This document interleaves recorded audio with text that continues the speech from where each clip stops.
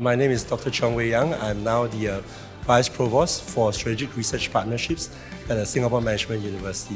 When I was actually at the National Research Foundation, where I was the Deputy CEO for 5 years, I was asked to look after health research as one of the areas of my responsibility.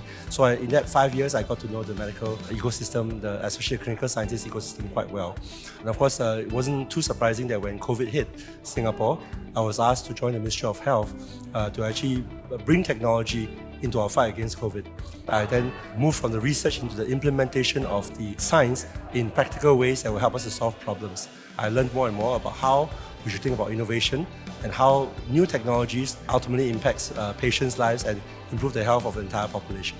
No, I think one of the things that you have heard about is Healthier SG, where we have actually chosen to engage all the GPs to become part of a public health system, sort of like a delivery of health for our population. That was the only way we could have done it, because on our own, the public health system would not have been able to handle. Looking forward with an aging population, this is probably the only way that Singapore would have been able to handle the health needs of our population as they age. We are hoping that in that process, we will be able to move ourselves towards preventive care approaches.